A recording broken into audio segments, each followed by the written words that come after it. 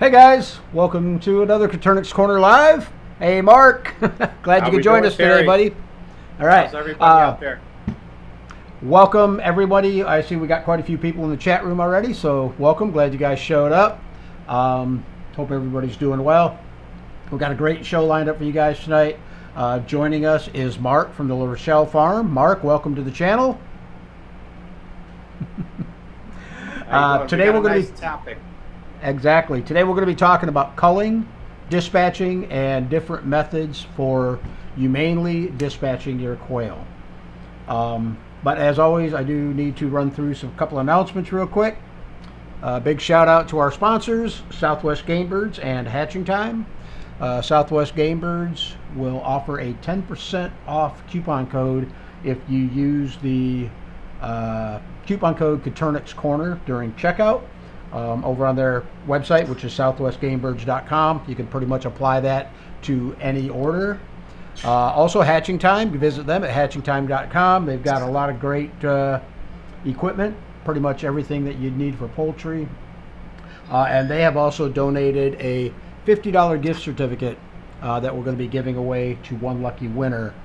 And also, Southwest Game Birds is giving away a 30 count of hatching eggs. They are, what are they? Range and Scarlet Celadon layers. So for those of you who like the Celadon eggs, there's a chance to win that. Northwest Quail Farm has also donated your choice of a water system, automatic nipples, or the quail egg carton starter pack. So we'll be selecting a winner later on in the show. I do want to give a shout out to our moderators. I think I saw a few of you guys in there. Anna from Dirty South Homestead's in the house, and also where'd she go? I know she's in here.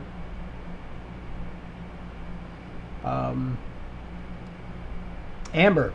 Sorry, Amber. I know you're in there somewhere. I seen you earlier before we went live. So welcome them. I don't know if Henriette was able to make it tonight or not. She said they were having, yeah, there's Amber right there.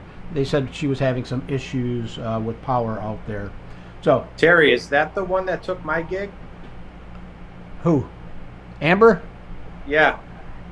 Either Amber or Anna. One of them guys took your spot. That's just too bad, Terry. I wish. I'd love to be able to moderate the show, but unfortunately, you know what I do almost every day of the week now, so it's a little difficult. Busy man. Yep. So, okay. What else am I wanting to talk about? Oh, big thing coming up, guys. The Coturnix Kids project or program, where we select a winner each month. Basically, what the kids do is they come up with a project where they can help people, or do some type of chores or whatever, and then write up a little story about what they did, maybe submit some video and whatnot, and we choose a winner every month. Originally that was going to be chosen on the 12th of July, but we bumped it up. It's going to now be on it'll be next week's show. Also, Chris from Slightly Redneck was supposed to be on next week, but he had something come up and he can't make it till the 12th, so I just kind of swapped those two around. So for those of you who have children who are interested, if they want to get into that program, I've already had a lot of submissions, but we're going to continue to take more. And if your kid wasn't chosen on this month's, we keep the submissions in, and so they could be selected in future months or in next couple months. Let's see, what else do we got to talk about here? The prizes. The kids are going to win a Barado incubator, the Lumia 8. Hatching Time has donated a pair of side-by-side cages, the layer cages. They're going to get some hatching eggs. They're going to get a starter quail egg pack, Incubrite candler, a bunch of other things. Also, if your kids are interested in hatching out chickens, Marc has donated, how many, Marc? Is it 8? Whatever fit. What you're sending out the Lumia 8, right? Yeah, so it'll be 8 eggs. So 8. So I might send out, I don't know, 10 or 12, because some might get broken in shipping. You never know. Okay, just to give them some extras. That's all. And what kind of eggs are those? French black copper Marys. There you go. Okay, so those are the nice chocolate egg layers that some people like to have. They have the feathered feet and all that stuff. So they're that's my preferred breed, and that's what I breed besides the quail. Sure. So that's another option, you know, for your kids. If they win, they can either get the quail eggs or they can go with the chicken eggs. So that is pretty cool, and I appreciate that, Mark. Also, let's see if I can pull this up real quick. I just want to give a quick plug to the Coturnix Corner website. Site's growing fast, guys. We've got a lot of great people over there. There's stuff going on every day. This is basically the we call them spaces over there, but they're actually group pages, and there's just a whole bunch of different topics, so you can apply to the groups that you for the topics that you're interested in. Also, the Coturnix Corner Library, which is a repository of educational articles, videos. We've got instructional videos, educational videos, review videos, stuff like that. And for those of you who are buying and selling farm products, it doesn't necessarily have to be, you know, Coturnix related. You see, we've got like chicks, we've got hatching eggs, we've got goats, chickens, supplies and whatnot. Check out ccfarmmarket.com, and you can get registered over there and post on there. Let me get back to my other page there. So I think that's about it for the announcement. So we can go ahead, Mark, if you're ready, we can jump right into our topic of the day and get the show rolling. Absolutely. So why don't you tell them a little bit about what we're going to be talking about today and why? All right, Terry. I know it's not. A lot of people don't like to do this. A lot of people do struggle in dispatching their birds or culling their birds. But I think everybody looks at it as fun and games. And as with almost every good comes a bad. And when you have a sick bird or injured bird, you have to be able to take care of that bird somehow. And there's nothing wrong with taking them to the vet or having a friend do it or doing it yourself. But everybody that has quail should have a plan in place so that animal doesn't suffer needlessly waiting for you to figure something out. And I think this should be done before people even purchase their quail or get their first set. And tonight we're just going to show you some, basically you're not going to need anything beside your hands, Terry, and it'll go and show you how to dispatch those quail, and whether it be for meat for your freezer, which a lot of people do that, or for falconry, which is, you'll see on the thoracic compression method that basically last week I just figured that out, or was shown to me by my falconer. That's how he dispatches. So I reached out to you immediately and said, you know, check this out. I think it's very, it's a very, oh boy, how can I say this without getting efficient? Very efficient way of dispatching the quail. Yep. And maybe it'll help somebody on their end if they're having a hard time with the decapitation or whatever. This is my little farmer over here. You want to say hi, bud? Hi. How you doing, buddy? Okay, we're gonna. He's not the one that does the filming for me. That's my older one, and my kids are all involved in this, so they have seen every aspect from beginning to end. Cool. But yeah, so I don't know. Do you want to play the video, or did I got a few other things first. On why? We got a few other things I want to go over real quick first. Can you name some of the opportunities where people might be required to dispatch the quail? You know, like you already mentioned one, the falconry. Yeah, I've got the falconry. Believe it or not, I actually have another individual that wants the birds. Usually for butchering, I will use scissors and just remove the head of the bird over the bucket, let it bleed out. But I've had a customer reach out to me, and they want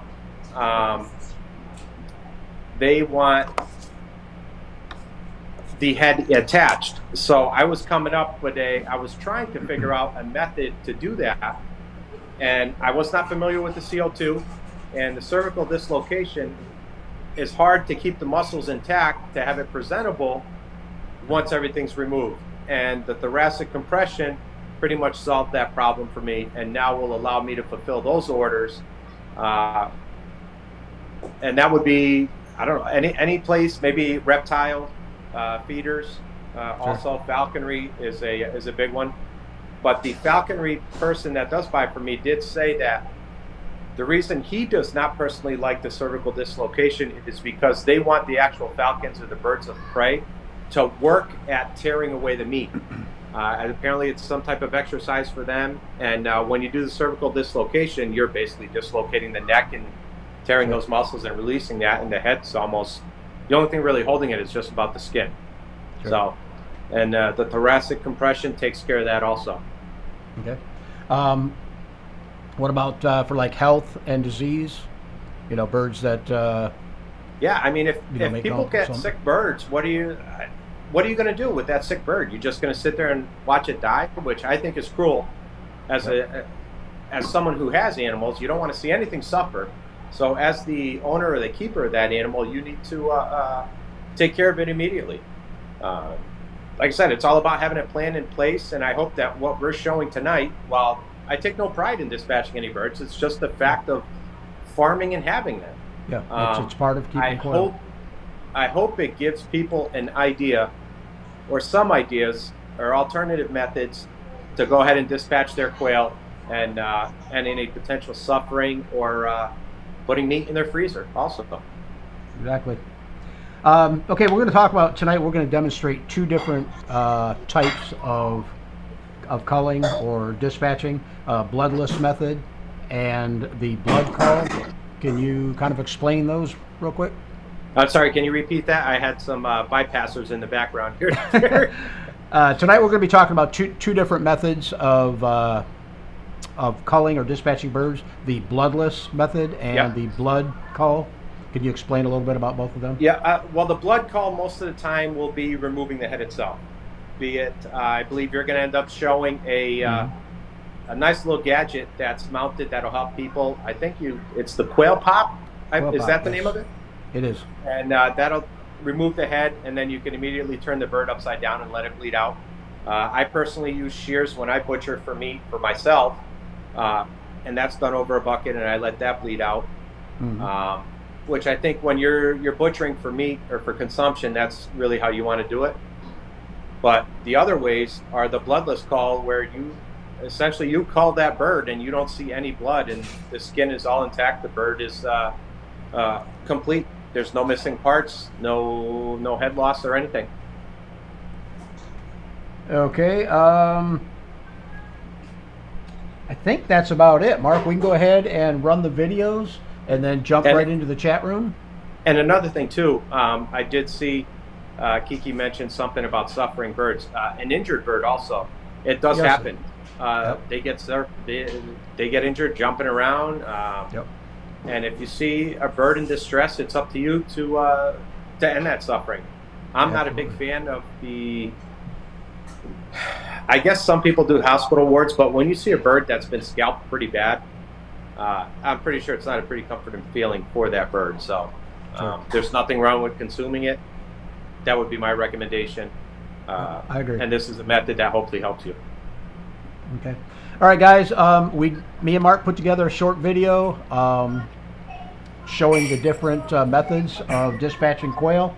I do want to say, for those of you who may be a little bit squeamish, or this is a sensitive topic, you can, turn your head or take a break for, I think it's like a 4 or 5 minute video, so it's not real long.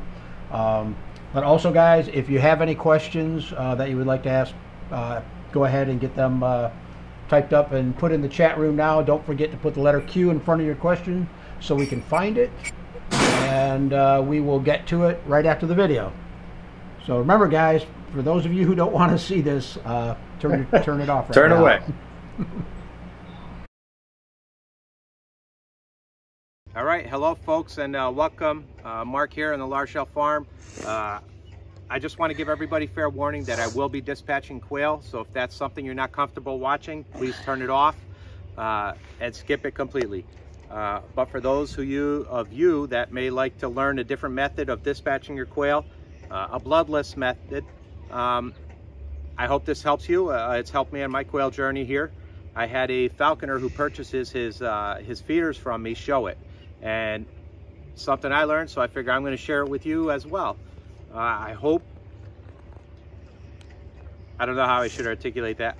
I hope that this is easier for someone to dispatch their quail, because I know a lot of people have a hard time with it. I take no pleasure in doing this at all, but it is something, and it's a reality that when people do this and raise quail, you will likely have a sick or injured bird that needs to be dispatched. Same thing with your extra males. So you need to have a plan in place and how you're going to go about doing that. I'm going to grab a male here. Again, please shut the video if you don't want to see any of this. I'm going to grab a male, and I'll show you how it's done. So on these birds in the belly area, right about where the color changes here, you're going to feel there's a little bump there. If you go lower, you feel like a sharp point. You don't want to go there. You want to go higher, right about where that bump is. And then you're going to have the spine in the back. What you're going to be doing is taking this and just compressing your fingers together. I hold the bird with two hands. I hold the wings down. I place my finger on the back and the spine area. I find that bump with my thumb, and I just compress together. And this bird is dispatched. Lost consciousness, and that's it. You're not breaking any bones. I just hold it here for a little bit, but I can feel the bird is doing the twitching in my hands, and you can see that bird is not conscious at all. Very fast, very effective, and it's my understanding that the feeders, they like to have all the muscles intact so that the birds of prey can actually work harder while tearing away at the meat. Apparently it's some type of exercise. I'm not familiar, that's just how it was explained to me. So I'm here sharing my knowledge with you. This one's right underneath the breastbone. Or right on the breastbone. Bird loses conscious almost immediately. Yeah. And that's another method of bloodless cull.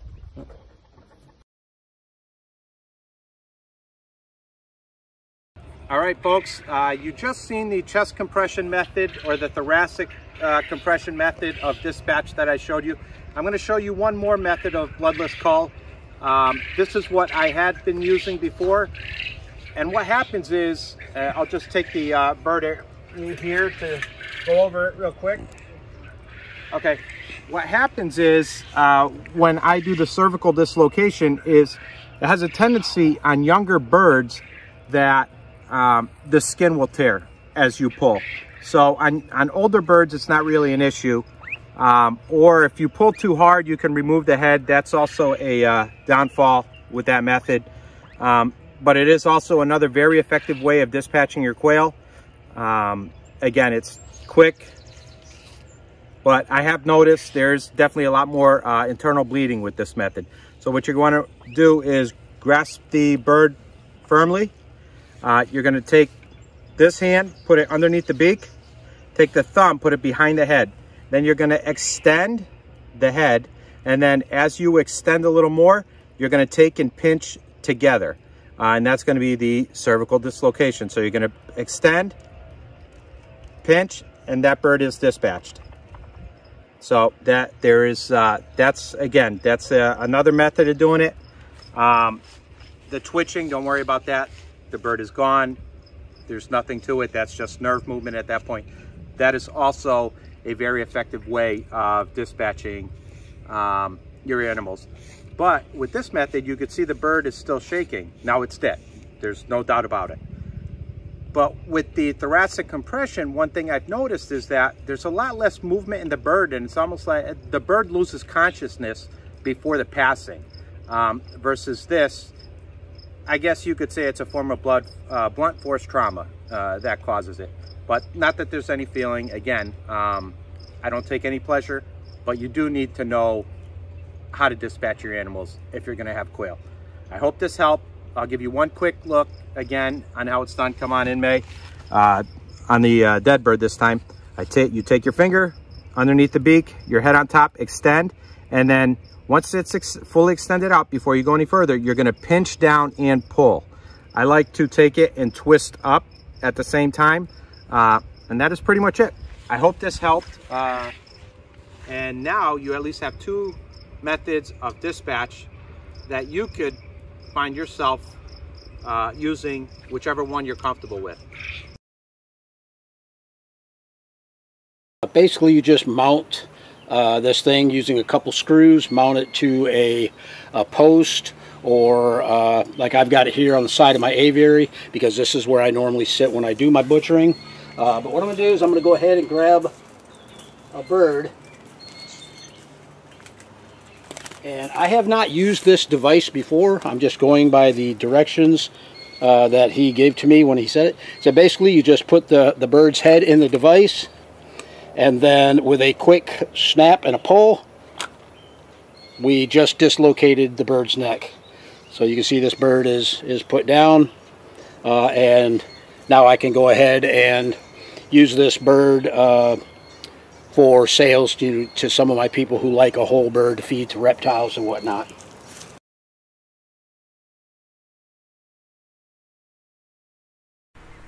Okay, and the last method that I want to demonstrate is not a bloodless cull. This is probably the most widely used method when preparing your birds for butchering, and that is by decapitating the bird. There are two ways you can do it. You can either do it by hand by just pulling the head off, or using the quail pop. You can do it that way. I like to use a set of really sharp shears. These are Cutco Model 77. They're a little bit expensive, but they do a really nice job, and it's quick and painless for the bird. Okay, so basically what you want to do is get the shears positioned at the base of the neck, and with one quick snip, the head is removed. This is also good for allowing the bird to bleed out prior to skinning them. Okay, so I hope you guys enjoyed that. That was a rough few minutes, Terry. Yeah, we handled it, no problem.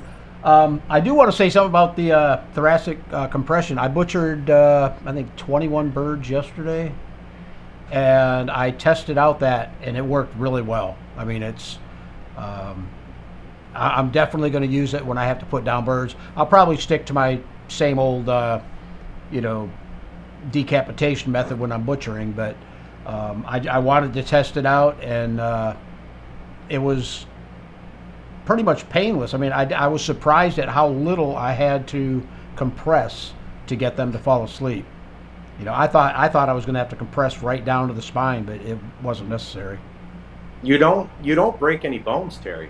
It's right. Not like you're crushing the bird. Terry, should I go into that story I was telling you, or no?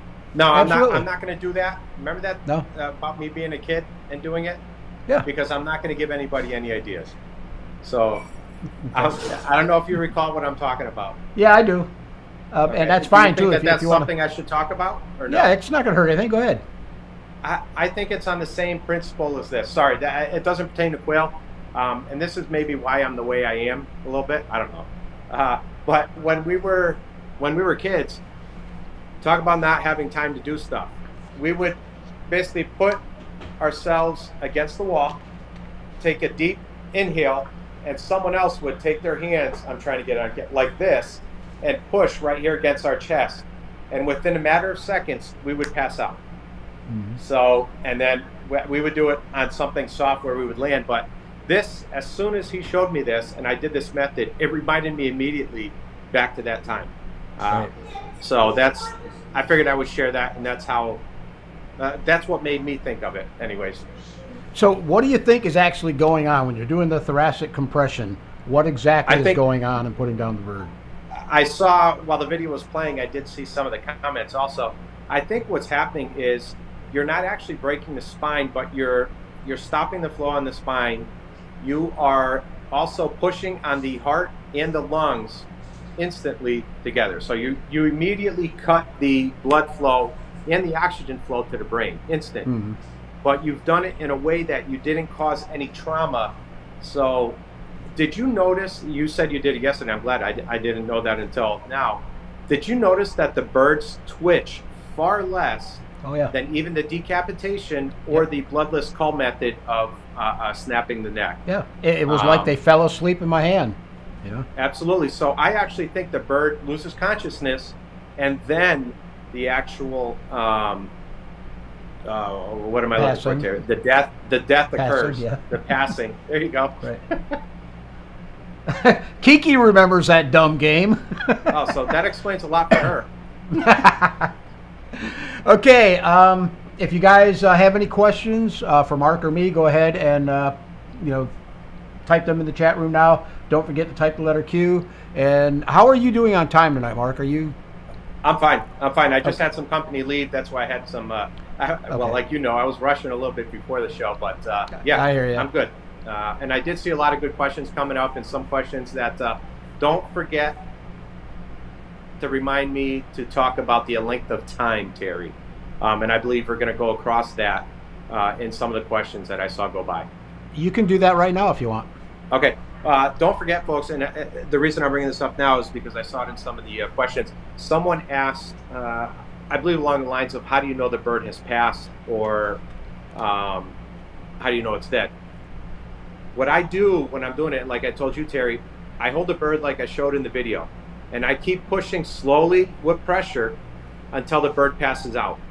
At that point, that bird loses consciousness, you've not broken any bones, and continue to hold there for a while. Mm-hmm. You'll have stopped the oxygen and the blood flow, and after you've held it, I don't know, you'd have to count back in the video. I'm not sure, 15 seconds maybe? Yeah, if that.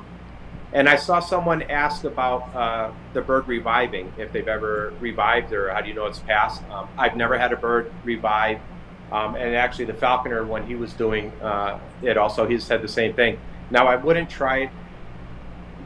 He did say something about on ducks and chickens and stuff. I don't think I would go that route. It's just such a big chest cavity that your hand compared to the size of a quail is a lot different than the pressure you're going to apply to a duck or a chicken. So I've never tried it, and I won't, because I'm not in the business of trying to injure animals for just the sake of it, let's say. I've got other methods that I use for that. Yep. All right, let's go ahead and jump in the chat room.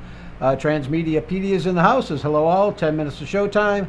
My quail are arriving next month. So very interested in this topic.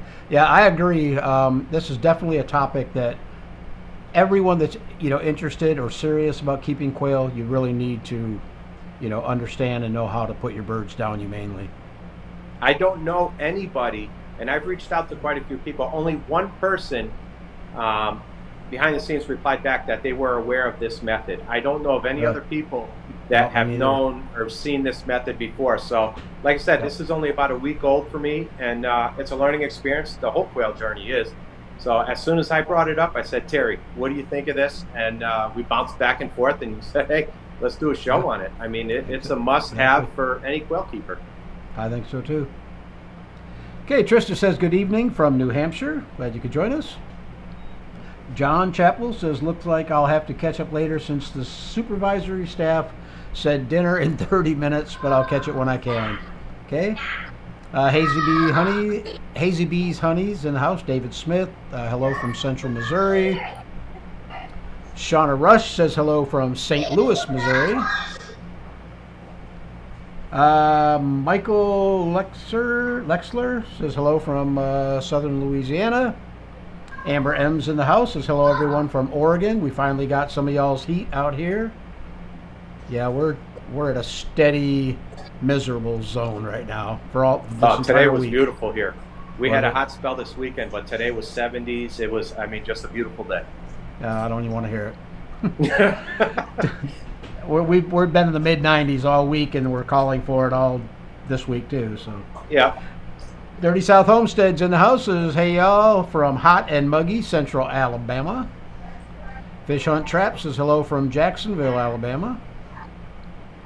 Dirty South Homestead, don't forget the thumbs up. Absolutely. Kiki's in the house, says hello everyone. Jalopy Guy says hello everyone is great today. Hope everyone is great today. Can't even read. Rita Payne says hello from Boonville, Indiana. Kiki says hot Houston, Texas is here. Where's Rev? Lisa says hello from San Diego. Essentially Kimberly says hi from sweltering Arizona. I like all these different descriptions of the heat. Sweltering, you know, blazing. Jennifer Chick says hello from Maine. Sassafras Farms in the house says hi. That's not far from me. No. I already got that one. Iva Hines says, will my eggs be okay? I don't know what you're talking about, Iva. Humidity or temperature? Hopefully they will. Kevin says yellow from Georgia. Scott says hello, Terry and all from South Georgia. Missy Rabbit's in the house says hello. Joy Noel says hello from Kentucky. It's finally cooling off a bit from the recent heat wave. I think we'll get rain here soon. Haven't had any in 2 weeks. Yeah, I hear you. Transmediapedia says, question. I'm just curious. Does it matter that my YouTube name does not match my Coturnix Corner Facebook and website name? Also, thanks for all you do and share the information. No, absolutely not. Doesn't matter. Jenny says hello from Washington State. Kevin Moss is in the house. Says hello from Athens, Georgia. Matt's Vlogs in the house. Says hi, Terry. How's everyone today, or everyone's day? We're doing good over here, Matt. Thank you. Essentially, Kimberly says mine doesn't match either. Yeah, it doesn't matter, guys. If you're talking about being selected for a prize for one of the giveaways, it's the name we use is the name that you commented over on the Facebook page or on the Coturnix Corner website. Matt's Vlog says getting my quail eggs tomorrow. Very excited. Congratulations. Good luck on their hatch. Brian Simon says sweet. Shelly says hey there. Shelly from Central Florida. Cassiopeia's in the house. Says hello. Hey Cassie, how are you? Hatchingtime.com. Thank you, Anna. Ironman Concrete Pumping says great to be here from sunny hot AF, but don't hold it against me, Commie, California. That's funny. And Dirty South Homestead also put up Southwest Game Birds web address. Angel says hello from northern Mississippi. Before we go any further, Mark, you are going to post those videos that you took on your YouTube channel, correct? Yes, the video, I have not posted it. Saved it for the show tonight. Okay. Right after the show here, I will make it public on my YouTube channel. Okay. So anybody between your site and my site, they should have pretty good access to the videos. Right. And what's the name of your channel? The Larochelle Farm. You're going to have to look on the spelling. The Larochelle Farm. Wait, no, it's just the Larochelle Farm on YouTube. That's all. Yep. I don't have a website, so. Okay. Infection Prevention says, hi, Mark and Terry. Excited for the topic tonight because this is a necessary part of homestead success, and I'm trying to learn a method that will work for me. Absolutely, I agree 100%. You, Mark? Say that again? I'm sorry. Your thoughts on her comment? Can you put it back up? I'm sorry. Nope. You I was can't remember distracted it. there. Excited for the topic because this is a necessary part of homestead success. Absolutely. And that's not just, that doesn't just pertain to quail. Any animal. I mean, Yep. if you're raising livestock especially, if you're going to start taking a quail to the vet, what are you going to leave it there with? A $100, $150 vet bill for a quail? Yeah, that can exactly. be replaced for $5 maybe. It's not that you're doing anything bad by not going to the vet, but you need to have some way of taking care of that animal. And if taking care of it means dispatching, then that's what needs to be done. I agree. Don says, hi from Central Illinois. My Southwest Game Bird Jumbos are hatching today, day 18. Congratulations. Kiki says, hi, Anna. Sharon says, hello from Florida. Amber M says, haha, yep, I'm here. Glad you can make it. Kiki says, hi, Amber. Dirty South Homestead says, catch Northwest Quail Farm on Coturnix Corner. quailfarm.com. That's our website. Yes, they are a member over there. Also, Michael from Southwest Game Birds is over on that website. So if you've got any questions for him, you can catch him there. Papin Homestead says hello from Kissimmee, Florida. Kiki says, Rev, behave. Eric Lockyer says, hey from Florida. I don't know if Heidi in VR. I don't know what VR is. I finally have quail. I got 30 eggs, Southwest Game Birds, because I wanted about 7, and I was told to expect about 25%. I got 27, and they are 3 weeks old. I'm drowning in quail. Very good. Little Ridge Farm says, Mark, it's hard to mod when we live busy lives during the summer. That's for sure. I agree. Amanda Murphy says hello from Missouri. Victoria Henderson, howdy from Maryland. Tim Wilson says it's almost impossible to get local quail eggs in Sacramento. Huh. I didn't know that. Cooking Sherry's in the house says good evening. Dirty South Homestead said, and I'll send Easter eggers. Yeah, I forgot about that. Sorry about that, Anna. Anna is also donating for the winner of the Coturnix Kids Project. She'll send you guys Easter eggers, chicken eggs. They lay the various colors of Easter eggs. So you guys have, now you have 3 choices of what you want. Quail eggs or 2 different types of chickens. Michael Exler says, love Facebook. No, that's French black copper marins. That's the abbreviations for it, Terry. See, if you were in the chicken world, you would know this stuff. I don't do chickens anymore. Oh, you just insulted maybe a few members on here. Just saying. Sorry about that, guys. Mark Eddy says, hi, everyone from Ohio. Mary, I had a chance to get pigeons today.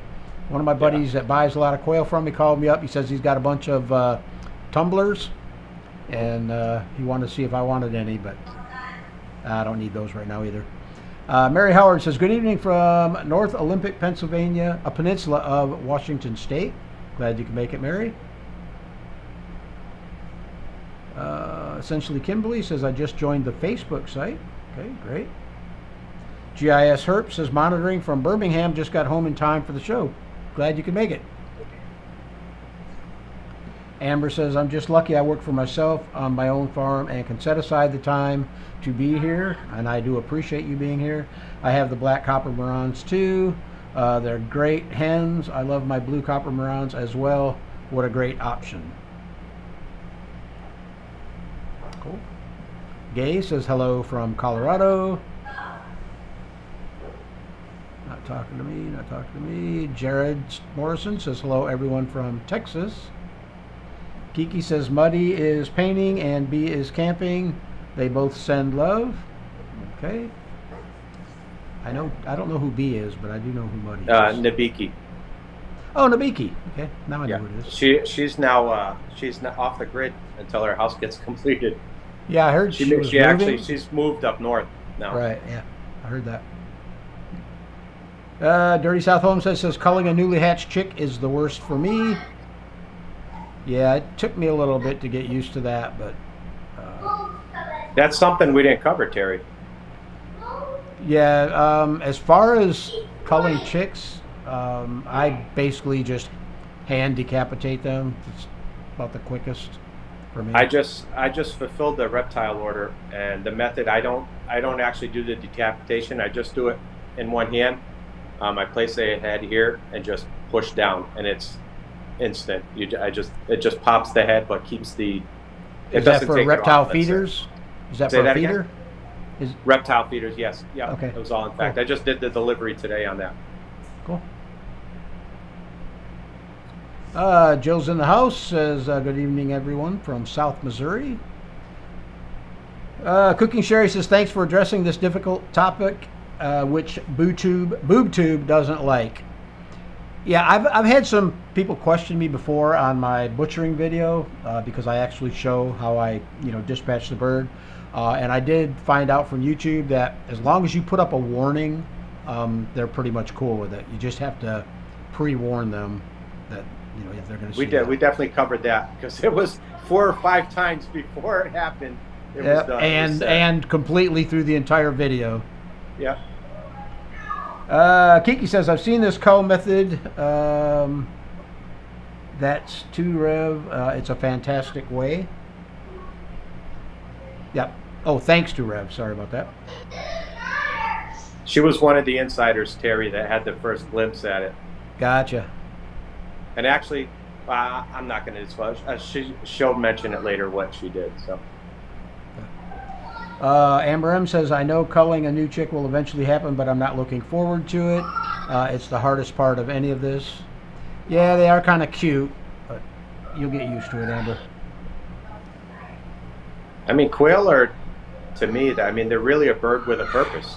You know, some people do have them as pets, but they really are a very good, sustainable source of food and protein. So. Yep, I agree. Naomi from Kansas City Quail says the same thing. She said, the quail work for me. They have a job on this farm, and they work for me. So. Yeah. That's very well said. Yeah. Charles says, good evening. Dirty South Homestead says, exactly, death and dispatch is part of keeping any animals. I hate that so many people shy away or try to block that out. The thing I don't like about it is when I see animals suffering because people are afraid to put them down.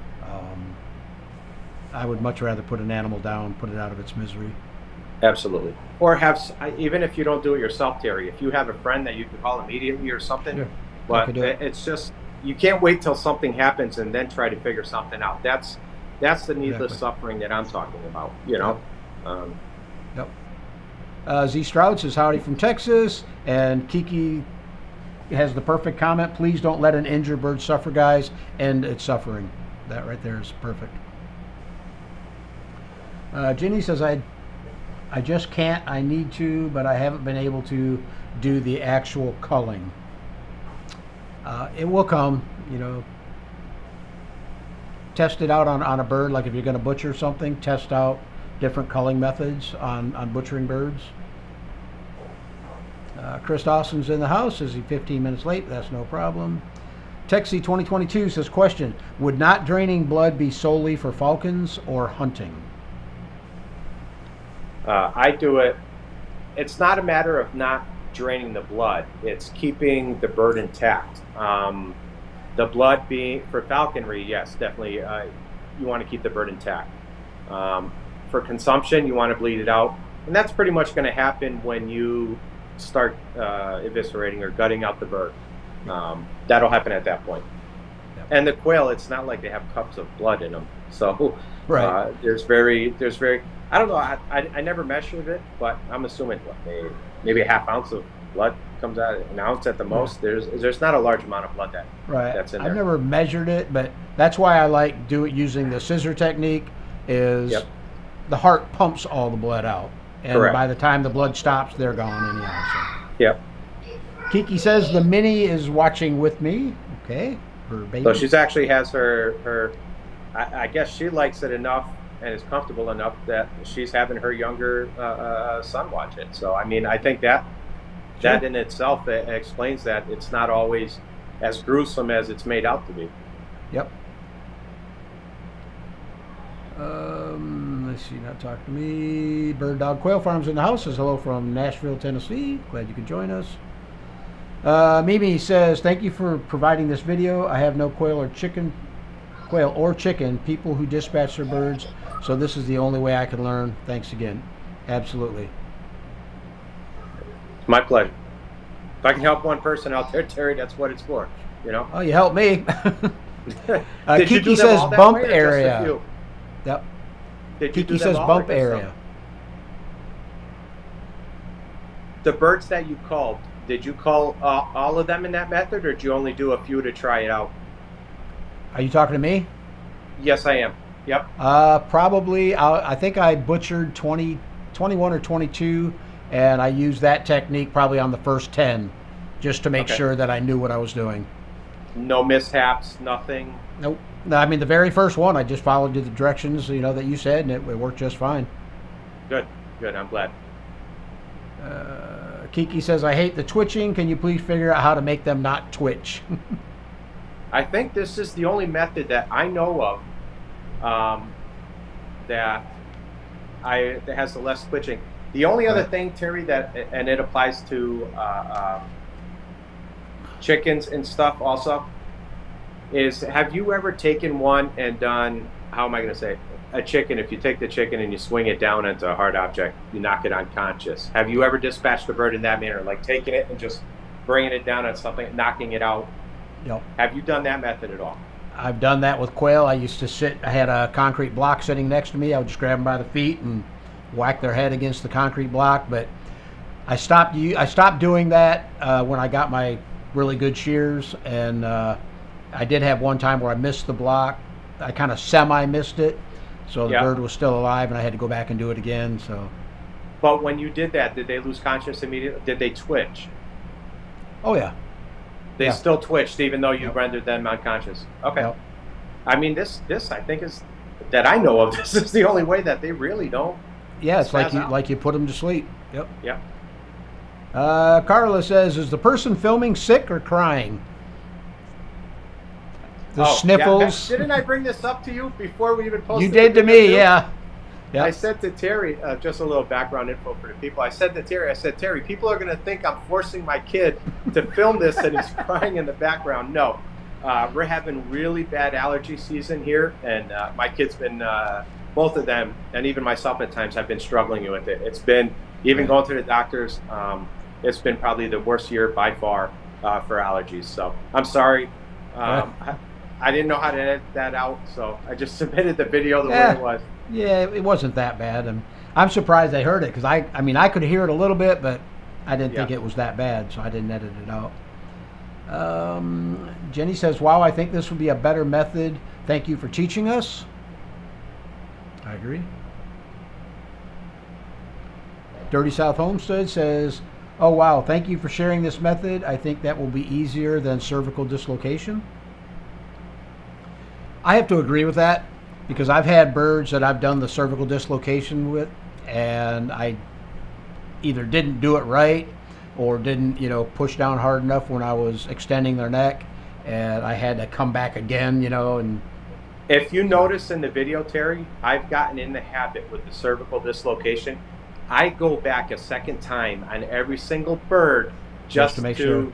Confirm. It's not that I didn't do it right the first time, and I didn't want people to think I'm like, once I saw the video, I said, it's just become habit now that's what I do. I go back the second time, because God forbid, again, it's not about having the animal suffer. So.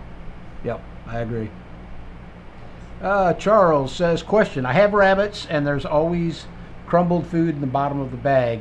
Can that be mixed with the quail feed so it doesn't go to waste, or has anyone used it in different ways? Thanks. I don't see why you couldn't. I mean, it's alfalfa. A lot of the rabbit crumble is all alfalfa. I don't know how that is for the. Or, I'm sorry, when I had rabbits, that's what it was. Mm-hmm. I don't know how that would be for the quail.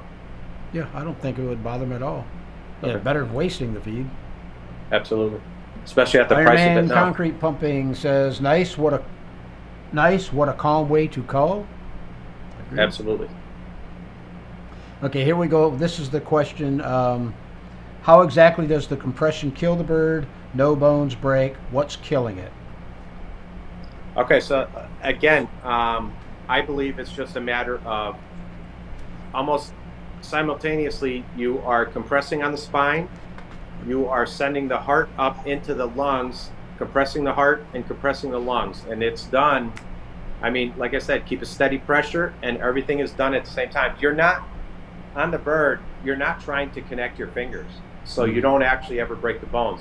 You just compress enough. I think by the time you're said and done, you're probably, I don't know, maybe 3/4 of an inch, Terry, ½ inch apart. Yeah. You never hear the cracking sound of bones breaking, so I believe you're just not rendering the bird unconscious, and then holding it that 15 seconds. I'm going to go with 15 seconds, but if you count back in the video, anybody that tries it, hold the bird that long, you can pretty much feel the bird just stop and lose everything.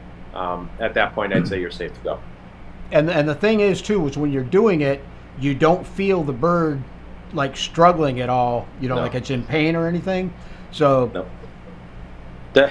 You see, most from of the time, as you're compressing, the bird will come up, yep, and then it just drops down. That's how what I noticed. Every time. That's how I've seen it. It's not like you're seeing the bird struggle. Other than the bird struggles more than when you're trying to catch them in the cage than actually doing it. Yep. No, I think it's a very humane way to put them down. Okay, Sassafras Farm says, wait, so what is it doing for the chest one?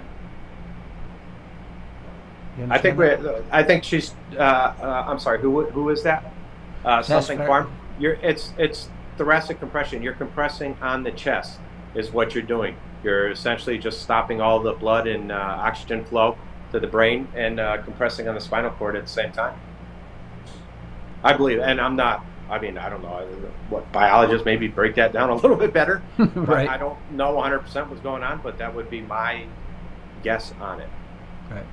Okay, Don says, question, with this first bloodless call, can you then eat the bird if you process it afterwards? Absolutely. I don't see why not. I don't see any reason why you wouldn't be able to. I don't believe they're like, I've not, again, like I said, I shared this as soon as I could, Terry. So all I did was call for my falconry order, and I said, I've got to share this. We made the videos, and here we are releasing it today. So I have not, you guys are in the beginning of this also.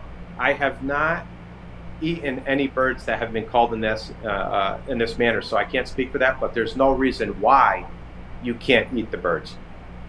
Well, I mean, I butchered up 10 of them after using this method, so we haven't eaten them yet, but they're in the freezer. Did they look fine? Waiting. Was the meat all the same? Yeah. It's not like a blood-laden meat No, or anything? they were fine. No Perfect. bruising whatsoever. Just looked like same as I do when I snip the head off. Beautiful. See, you're ahead of me. See, Kiki says, good job, Rev. Sarah says, question, what is the failure rate for thoracic compression and how much strength or force should be used? Zero that I'm aware of as far as the failure rate. If you're following the video, again, the amount of pressure, like I said, just keep, sorry, I got to get this with the camera. This way, here we go. You're just going to keep pressing and pressing and pressing until you see the bird react. The bird press a little bit more after that. The bird will likely lift its head, and then it's just going to go to sleep. And then hold it there, and you'll be good.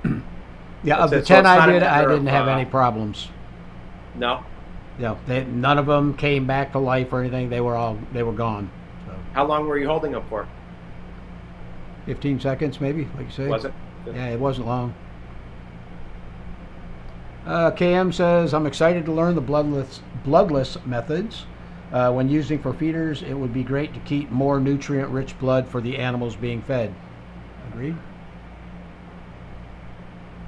Kiki said it wasn't bad at all.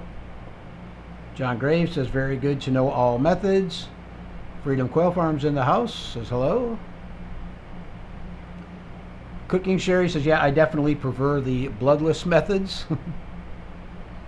I mean, Cassie, they're less gruesome, but yeah, I mean, and I could see where once you start snipping the head, that's very it's really graphic, and a lot of people can't handle that. So hopefully this. Yeah. Can, and I almost didn't include that in the video, and I thought, but you know what? There's people out there that are going to want to do that method. I just wanted to show how fast and easy it really is. No, I think that's perfect, Terry, because I honestly think for butchering, you're probably better off doing it that way, just to bleed out. And I might be wrong. It might be just a habit from doing chickens for so many years that you bleed the animals out, and that goes with any animal. Yeah, so it might be I've always done it that way. And the same when you're skinning them, you split the skin, and then you pull it up over the neck, so that you can't get it over the head. So, Cassie says, I don't know about enjoyed, but it was educational. Kiki says, yes, tell us the damn story. And I did. Okay, you did tell us the story. She remembers that dumb game. Clinton Abrams in the house says hello from Tennessee. Glad you could join us, Clinton. Transmediapedia says, I feel the thoracic compression method prior to cutting the head off would be the kindest method for me. Thank you for sharing this. I'm glad it helps. Kiki says, this is extremely exciting news for me because the twitching is what bothers me the most. Yeah, Kiki, I think once you, I actually think she's just starting to call herself. Oh, is she? I think, Kiki, once you try this and you bring yourself to doing it, I think you'll find that this is probably the easiest way. Mm-hmm. Here's a good one. It's not really a question, but essentially Kimberly says, I'm just afraid that I'm not strong enough to actually kill the bird. What gauge could we come up with, Terry? I mean, you don't have a lot of strength going into it, so it's not like if you can push an egg together, you're going to do it. It's probably a little bit more than that. I don't know. What would you use for comparison? It's not a lot. I would think, 12 to 15-year-old child, kid could do it, no problem. I think, Terry, if you took a tennis ball and you could squeeze a tennis ball, I think that's about. You think that's about right? Yeah, probably. I don't know. I know it wasn't much. It didn't take a whole lot of compression to get the bird to sleep. I can see it now. See it now. Somebody wants to try to do it, but they're afraid halfway through they injured the bird and they can't finish the job. So I could kind of see why they're asking that question. So. Right. Yeah, and when I started, I was unsure of how hard to compress. So I think I started out a little bit lighter than I should have, but it still worked. Yeah. I just kept pressing down. I got to the point where it looked like the bird was getting dizzy. I held it there, and he just went to sleep. Yep. Sassafras Farm says, that was interesting. Would like to try the chest compression. I get dizzy and pass out when processing quail because of the blood and bone cracking sounds. It sucks, but I'm slowly getting used to it. Yeah, you'll get used to it. Gay says, question, do you notice any bruising of the meat when using the thoracic compression? I did not know. Terry, you would be the only one to answer that. I've never actually dressed out a bird after doing that. Nope, I didn't notice any at all. I'm glad you tried that. So now you're answering some questions I've got about it too. So. Well, I just wanted to make sure that I could do it. Yeah. Chris says, question, does this work the same for like bob whites and gambles? I would imagine. Yeah, aren't bob whites, they're pretty much relatively the same size as Coturnix, right? Yeah. I don't see why it would not. Gambrels, I don't know. I have no idea what that is really. Just another small quail. Okay. Marilyn says, like everyone else, I want to try the compression method. Everybody's going to run out to the barn tonight and start killing their birds. Doug said, I would say a heartache. Have you tried to bleed them out after they're gone? I think he's thinking they're having a heart attack, which I guess it could be on the, you're probably on the right track there. Right. Yeah, when I used the compression method, and then I kind of cheated. I did the compression method, and then after they were gone, I cut the head off regardless. Yep. Not so much to bleed them out, because I think they pretty much bled out by the time I got done skinning them. But I don't know what's killing them. Just stopping the heart. You've instantly compressed the spine, stopped the heart, and knocked all the oxygen out of its body instantly. Right. And that would, I think that'd do it just for about anything, Terry. Sure. Tony says hi from Toronto. Glad you could join us, Tony. Shelly says, hit the right button there. This was tough for me to watch, but I think it's important, even if you don't eat a single bird, because what if one becomes sick or injured and there's nothing to do but put them out of their misery? Absolutely. 100%. Absolutely. Yep. Amber says, I've never heard of this method. I love it. I butcher chickens and turkeys and eventually quail, but always want to make sure I'm doing the most humane way possible with no suffering. Yeah, absolutely. And that's why I was really, when you showed it to me, Mark, I was like, no way. How did that bird just fell asleep? It is. It's amazing. I mean, there's nothing amazing about it, but I mean, I was happy that it just seemed to make it to make it easier and more peaceful and less stressful on the animal and myself. I mean, it's gold. How can you not like it? Exactly, because if you see me after I'm done butchering up a bunch of birds, I mean, I'm covered in blood. I snip their heads off and then I hold them. And sometimes I'm, fiddling around with something else, and I'm not noticing that it's going all over my feet and my legs, But no, this way is definitely a lot calmer. Robert Davis says hello from Maine. LOL. 70 high temp today. Must be nice. Missy Rabbit says, question, do you cull quail with bumblefoot? I do. I don't know about Mark. Mark? I guess it would depend on I don't have quail. Before I was, geez, if I could just spit out a sentence here. When I was keeping the birds on just plain old galvanized wire, that would occur, especially with jumbos. I don't think you should house jumbos on wire unless it's PVC coated. That's just my personal opinion. The birds are so heavy, and man, are you asking for problems if you do that. Standards, not really such a big deal. Right. But no, and they will actually recover on their own. If they do have a small case of it, I usually treat it with blue coat and take them out of the situation. But if you're having bumblefoot, something is causing it. You have to find the problem. Yeah, and I know galvanized wire, it's got those little sharp points on it. And if you're using the 1/2 x 1/2, the manure doesn't always fall through. So they cut their foot, then they walk in the manure, it becomes infected, and they got bumblefoot. And I haven't had, like you, I haven't had a case of it since I went to the coated wire. The 1/2 x 1/2 wire, I personally don't think the quail should be on that, just because of how the gauge of the wire is so small. I think that's a bad choice. For chicks is one thing. If you're in a brooder, that's fine. But for full-size quail, oh man, it's just the gauge is too small for quail to be housed on full time. But yeah, I always call. I mean, if I have bumblefoot, one, it's an infection. It's a staph infection. So you kind of want to get rid of it. But like I said, I haven't had that problem since I addressed the issue. What was causing it. Kiki says, Missy, you're not asking me, but I have never had a quail with bumblefoot. If I had a quail with it, I would probably cull because it is an infection. Absolutely. Cassie says, question, which method do you think would be the easiest for little hands if they should decide to help with culling and harvesting? I think she's talking about her kids helping her out. Yeah.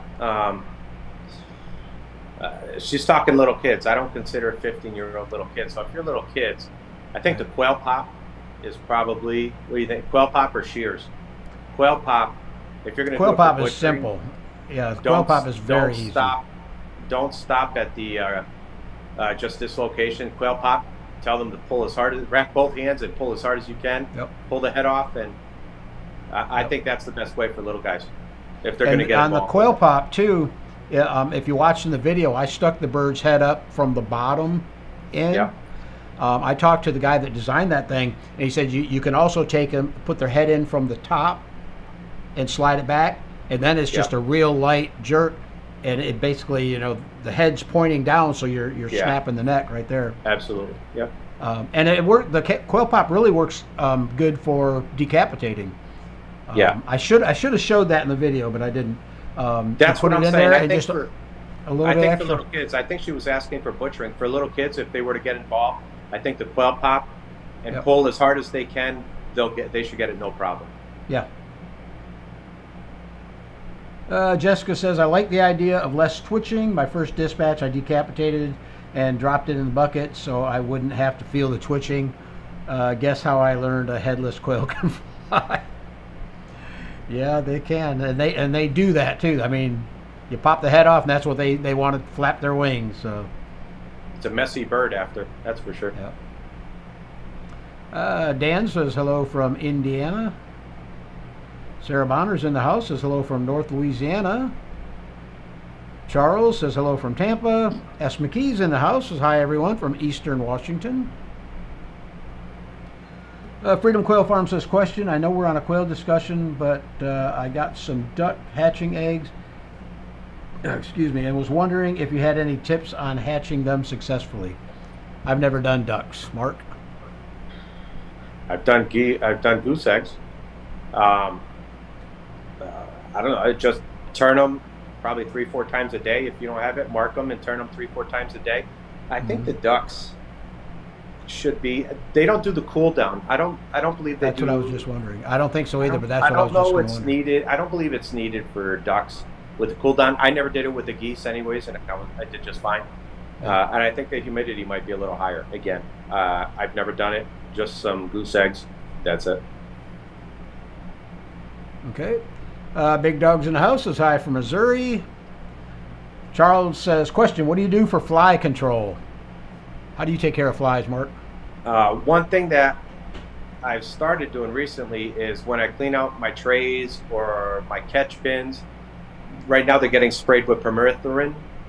Permethrin. And before I was using the indoor-outdoor raid, and that really cut down a lot. I have the fly trap or the fly sticky tape, but the quail put up quite a bit of dander that those last for only a few days. So between that and the spraying and keeping and drying out the poop, I've now got a fan blowing over it as well as an exhaust fan on the backside. The air movement really helps a lot also. Yep. What do you do on your big cages? Is that the same as my Shire, where you push the? Correct. I actually use it's a squeegee and it has a metal lip on it, so I'm scraping it out. I push from one end to the other, and so I don't spray anything in there, but that's where the fan comes into play. Right. Yeah, I don't really have a fly problem. My birds are inside, I guess you would say. And I've got enough air movement through the shop that it dries the manure out. If you were to go in my barn, for the amount of birds that are housed in there, I think anybody would be quite impressed of the actual the lack of smell, if you will, to how. Right. And I actually have chickens in the barn too, so right. It actually doesn't smell that bad there. Yep, cool. James says in here from West Central Georgia. Hello, everyone. Glad you could join us, James. Scott says, hey guys, those 2 ways to dispatch are awesome. Thanks for the great info. Absolutely. Thank you. Shelly says, my name on Facebook is not my real full name. My YouTube name is my real name. I'm Shelly Bell on Facebook. Yeah, it doesn't matter, Shelly. I mean, if you're talking about for the giveaways, whatever name that you used on Facebook or on Coturnix Corner, that's the name that we call out. Mark says, or Robert says, Mark, have you eaten a bird dispatched this way? Question, taste. Question. No, I have not. Like I said, this is new. It's within the past week that I've learned it, and here we are sharing it with you guys. Yeah, I don't think it's going to be any different than, decapitating them. Like I say, I did half the birds that I butchered using that method. I used the other half I did with cutting the heads off, and all the meat, everything looked the same. There's nothing that was different or surprising. GIS Herp says, thanks for the new method. I'll be testing it out really soon. Picking up meat birds and more new breeders tomorrow. Barbecue quail for the 4th. I think that's what we're doing too. Terry, can you believe it that I've not had a bird since last year? I've not eaten any quail since last year. I've got to have some here. Yeah, definitely.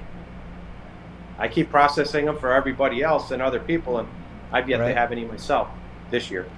Yeah, me and my wife eat quail all the time. I've got to buy a new barbecue grill. My grill rusted out on me, and that's my favorite way to eat them is barbecued.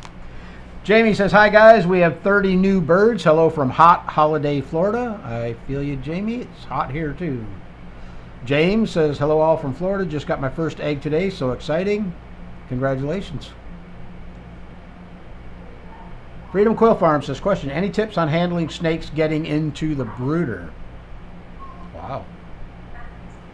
I don't know how they're getting in. My guess is you have the wire that you're using or openings are way too big.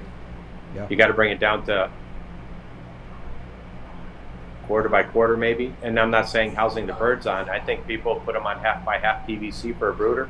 And I think under that, you're going to need another quarter by quarter wire to keep them out. Yeah.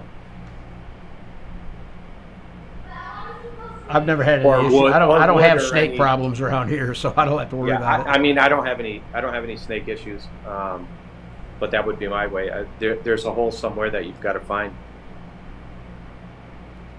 Bird Dog Quail Farm says, had to dig a shallow pool so my mini Herefords had a place to cool off besides under the trees. Cool. I want some mini Herefords. Cassie V says, hi from Queensland, Australia. Glad you could join us. Got to be early in the morning there, huh?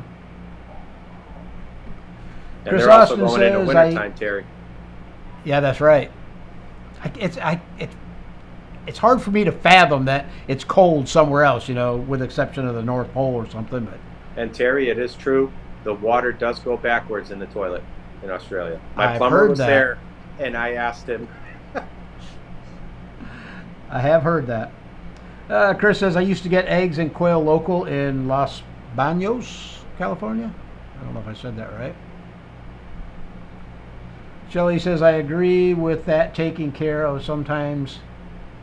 I agree with that. Taking care of sometimes means dispatching. Absolutely. That is why I made myself watch this. I just moved to where I can have them, and I think it's important to know how to cull them humanely. I agree Shelley, 100%. I hope this helps you. Yeah, I do too. I'm sure it has, and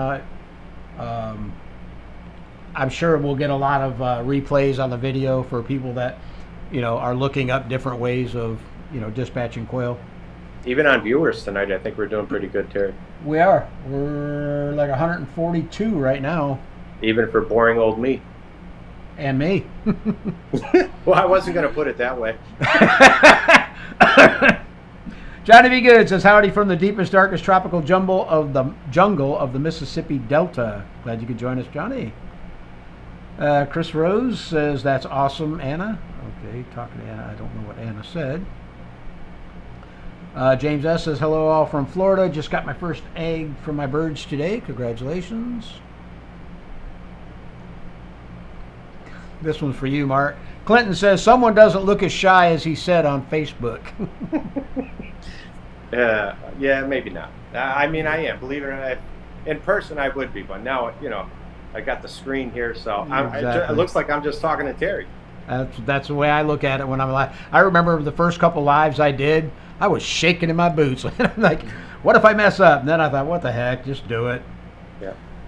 Iron Man Concrete Pumping says, what a different way to dispatch. I think it's supposed to be, what a different way to dispatch a bird than I was taught hunting. Hit it on the butt of your gun. There you go. Actually, you don't even have to. Hunting, this is ideal. You don't need anything. Just grab the bird and press, and you're done. and if you're a good enough shot, the bird's dead when you shoot it. So Yeah. I gave up bird hunting. They were Yeah, laughing me at too. me every time I took a shot at them, so I gave up on that. La Sierra Acres says, hey everyone, hey Terry, I hope y'all are doing well. Been pretty busy lately, glad to make it today. Well, we're glad you can join us today. Not talking to us. Tip J316 says, thanks for the video. Absolutely.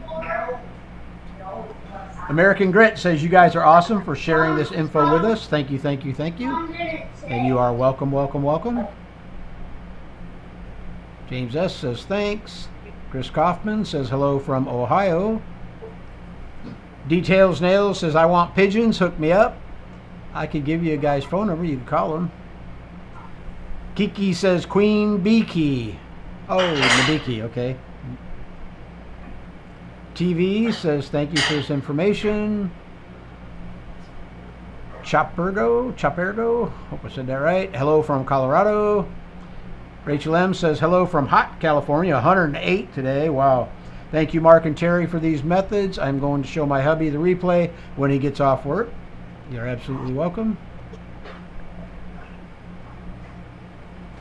Uh-oh, my ear fell out. TV says, question, can't find feed above 22% protein. What's the best way to add protein for chicks? What would you do in that situation, Mark? I just give them 22% protein, Terry, and don't cut it down with any type of treats. 22 is not, it's not maybe the ideal. So what? What's it going to delay, Terry? 2 weeks, maybe achieving max weight on your birds. Just give them 22. I would lean more towards a week. I don't think it has that much effect on them. But if you really need to bump it up, you want it a little bit higher, you could use like fish meal, but I don't like fish meal because it stinks. Or any kind of soy meal will bump it up. Don't some people grind cat food to increase the protein and all that? I've heard that. I've looked at the protein levels in cat food, and it's only like 30%. So yeah, you would have to grind up an awful lot of cat food if you were to add it to a 50-pound bag of chick feed.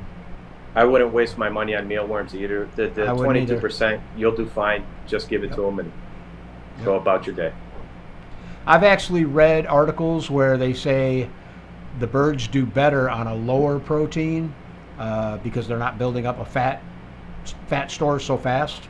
It's like keeping them lean and mean until you're ready to butcher them. There's definitely, I've had a considerable amount of yellow fat in some of my birds that I've gone way longer than I should have on the, which I don't mind for consumption. I think that's ideal. I would keep them on the high because you want that fat in there. Yep. Yeah, I like fat on mine too. La Sierra says 117 here in Yuma. Wow. At Dole Vegetables, I'm on a delivery. At least our customers gave me some cold watermelons. Cool. Freedom Quail Farm says I'm in Yuma too. Don't talk to me. Not talking to me. Kiki says I gotta go. I'm glad I made it tonight. Thanks, guys. Thank you for joining us, Kiki. Thanks, Kiki. Not talking to me. Texie says thanks for answering my question. Linda says I have a soft heart and I cried the first time, but after a couple I was fine.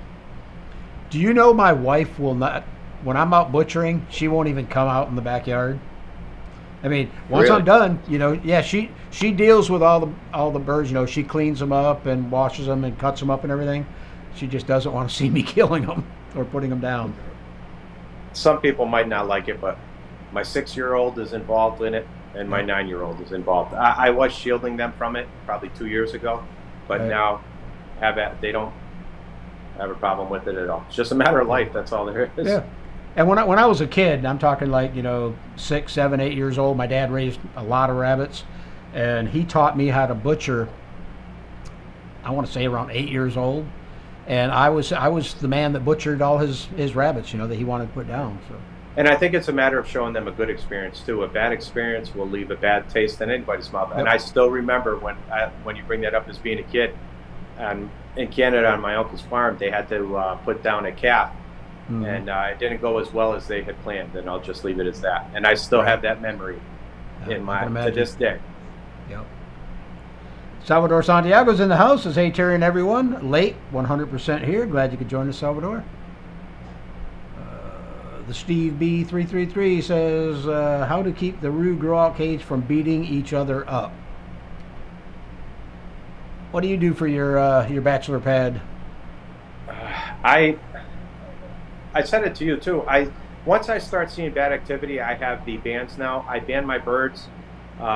They get one ban the first time, second ban the second time, third time, you're out. Thoracic compression. Yep. Well, on mine, now it will be. I don't really have an issue with it. I mean, my grow out is the aviary, and all the males are going out there, so they're not around hens, that are inside.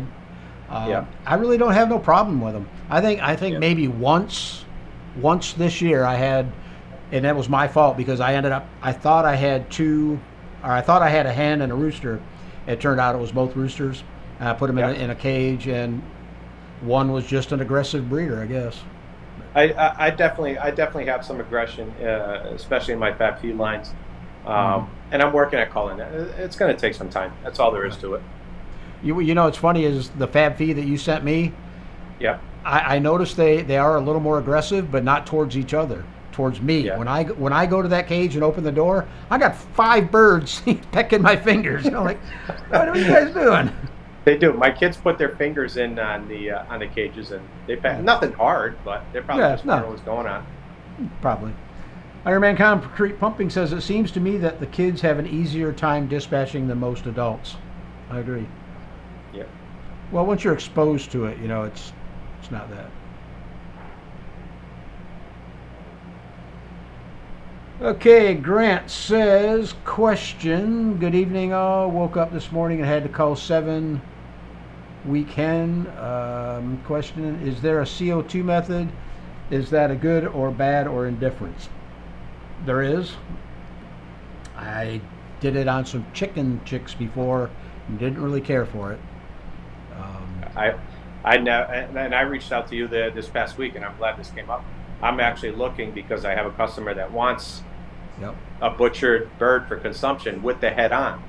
Right. And now when I do it with the head off. So I was struggling with the way of how to do it, and it was CO2, and then it go figure. I stumbled across this was shown to me, and this is going to be my go-to method for that.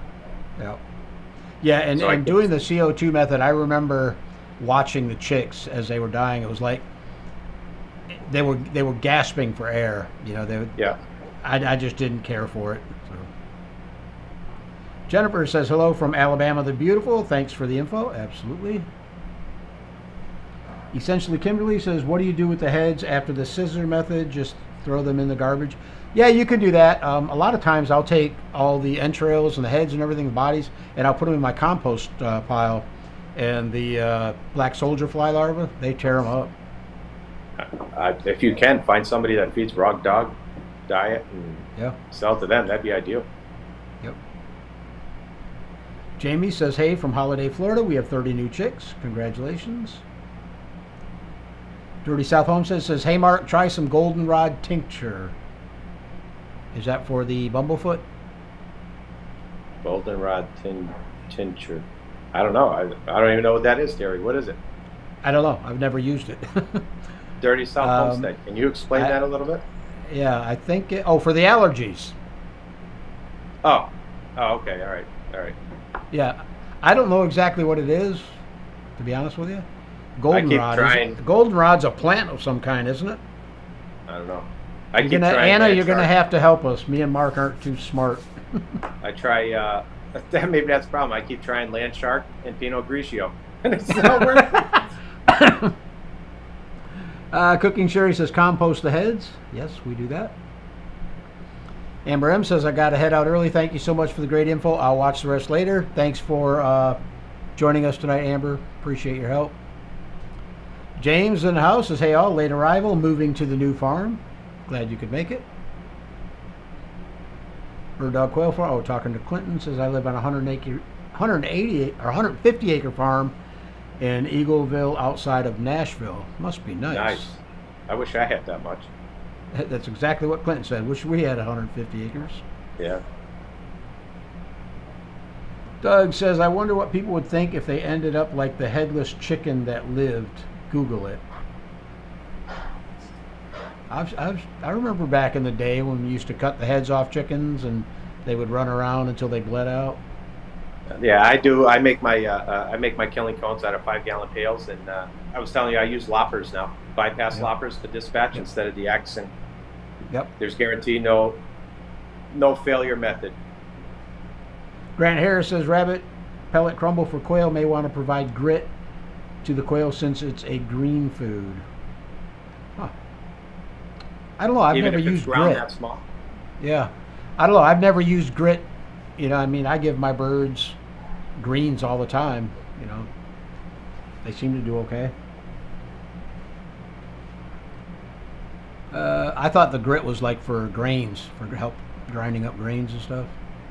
Yeah. Dave says, hi, I'm living in the UK and I'm watching quails and I'm hatching quails.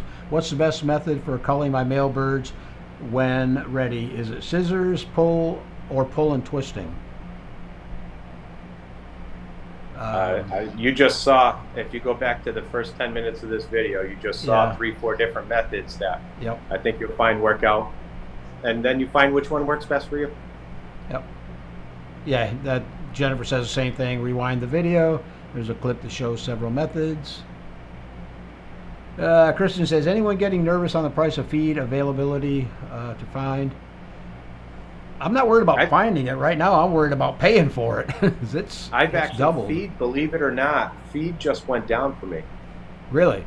For a 50-pound bag of starter, what I used was $23 and change. I just went the day before yesterday, and it was down 22. Not a significant amount, but at least it stopped going up. Yeah, it went down maybe 30, 40 cents a 50-pound bag. Yeah, the 30% Purina for me, the 50-pound bag is 26 and some change.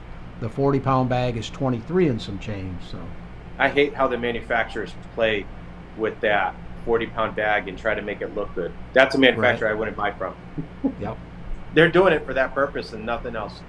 Yep, exactly. Tim says, late to the party, have to watch the replay. Not talking to me. GIS Herp says, is there a rest period after cold before prepping for the table? Driving 1 hour one way and want to take live birds and cull to prep on site, or should I do it all beforehand? We're talking about eating? What are you doing, Terry? Because I usually process in a large batch, so I'll leave them in the fridge for at least 24, 48 hours before I consume them, so rigor mortis has passed the whole way.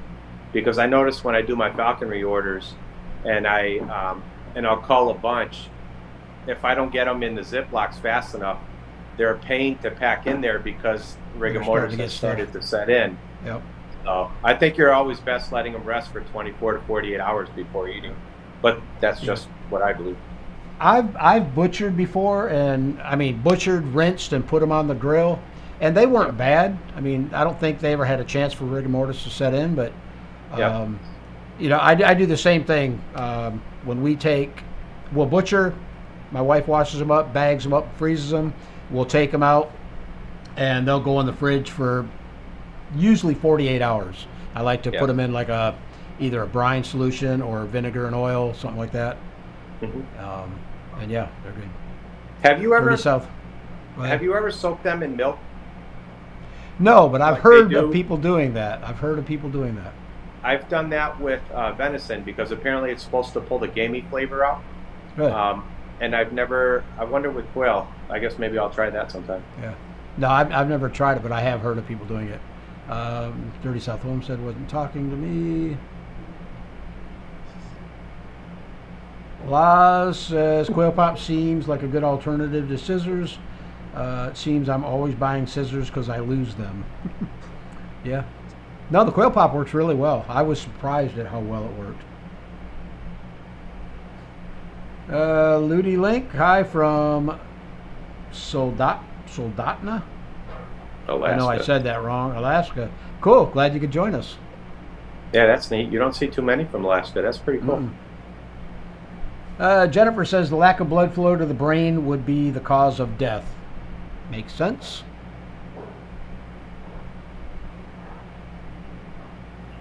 Anna says, hi everyone. I'm glad I'm not too late.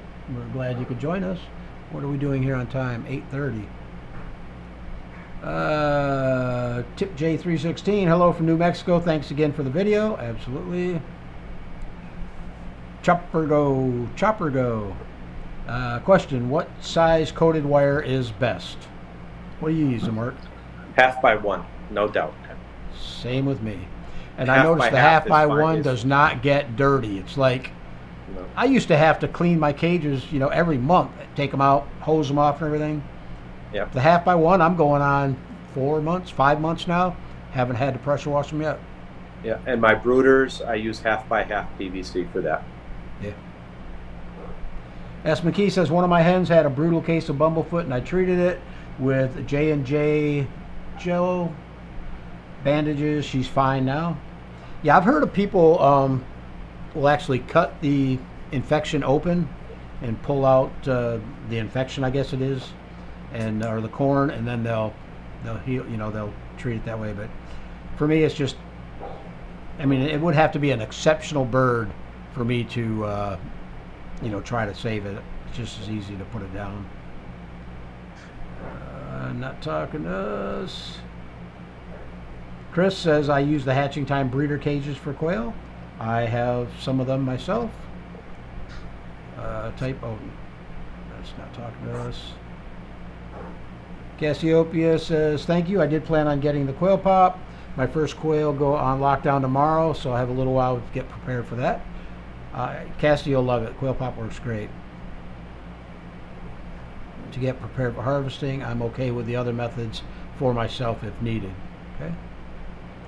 Jeff and Amanda says, question, earlier you talked about bumblefoot and coated wire, especially for the jumbos.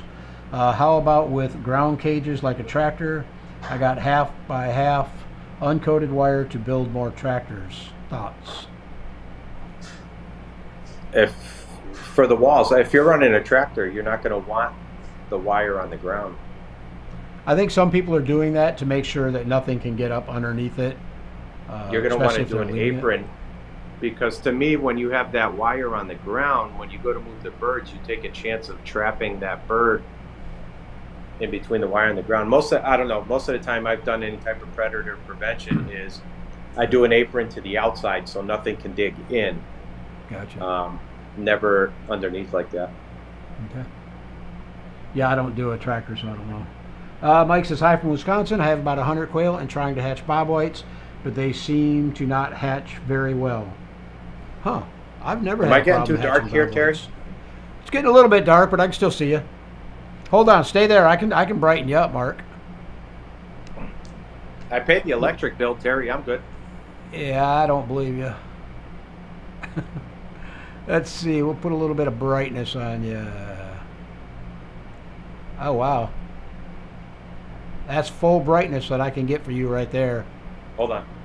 All right, grab a light. All right, I will jump to the next question. There you go. We got lights now. Yeah, the sun went down, so. Jeff and Amanda says, my local stores don't have the coated wire mesh. Does Tractor Supply? I could drive out there if need be. I don't know if Tractor Supply has it. I order mine online. I get it from fencerwire.com or from Amazon. Fencerwire has a thing on Amazon. I ordered the cheapest place I found it, and I'm cheap. I do when I do stuff like that. I found it Fencer Wire through Home Depot. Was the cheapest place I found the half-by-1 delivered to my house. I'll be darned. Jeff and Amanda says, I have one tractor built, working on 2 more right now. Any tips on tractors is appreciated. I have half-by-half standard mesh, 2 foot wide, 2 foot tall, and doing 8 foot long and 10 foot long tractors. Actually, you know what, Terry, going back to, I don't know if this is the same one, but the half-by-half, if you're doing tractors on the ground, the birds don't really have all that pressure on the wire. So I think in that situation, they'll probably be fine. They're not bearing all their weight on just the wire. Right. And you're going to have grass and stuff coming up through the... Yeah, absolutely. Yeah, they're not right on it. I wouldn't use it strictly for cages, but yeah, for your application, I think you'll be fine. Yeah. Valita says, I almost forgot about the live. As a newbie, I couldn't miss this. Glad you could join us. Larson Farms says, I thought it said human dispatch. That's funny. Boy, I don't think YouTube would let that fly. Probably not. Scott says, I can tell from that devious laugh that Mark is touched. Let's see. I like to have a little fun sometimes. Oh, yeah.